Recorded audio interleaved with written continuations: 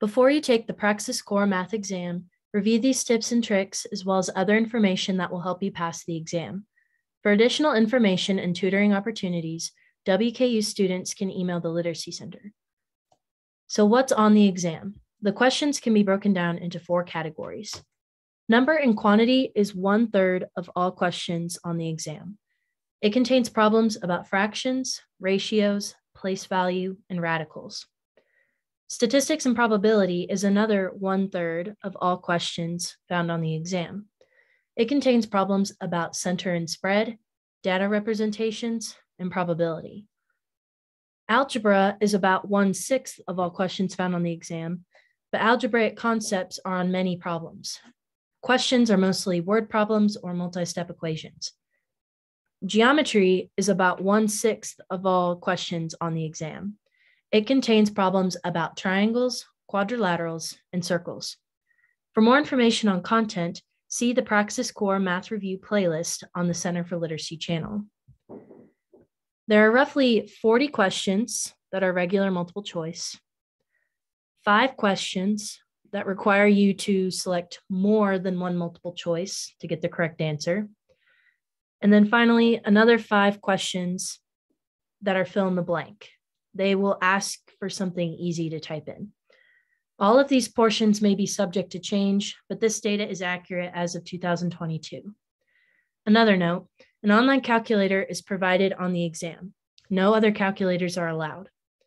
Assume that the only functions given on the exam are addition, subtraction, multiplication, and division. Now, what is not found on the exam? Calculus, graphing, imaginary numbers, complex decimals, geometry proofs. None of it. There's no work on a late high school or college level. The exam is geared toward the equivalent of sophomore year of high school. Here are some general strategies. Use your calculator as much as possible.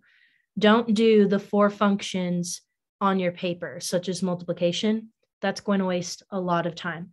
Type everything into your calculator to make sure that it's correct and you avoid mistakes and to save precious minutes.